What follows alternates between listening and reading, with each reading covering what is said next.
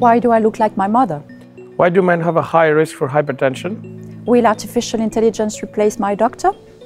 Is breast cancer one disease or many? What is precision medicine? Precision medicine is the evolution of medicine to a space where objective measurements form a more significant component of prevention, diagnosis, and treatment. We are a teaching team of recognized experts in precision medicine from the University of Geneva, doctors and scientists, clinicians and researchers. We will guide you through the many facets of precision medicine, its tools, its promises, its challenges, its clinical, technical, societal and ethical perspectives.